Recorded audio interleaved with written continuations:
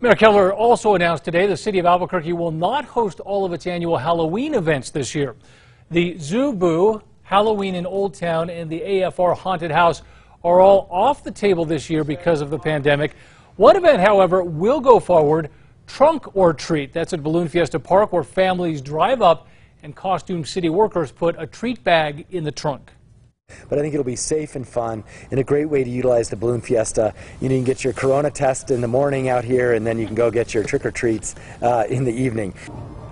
The mayor stressed that private groups may choose to hold their own events, but he urged people to consider the health risks.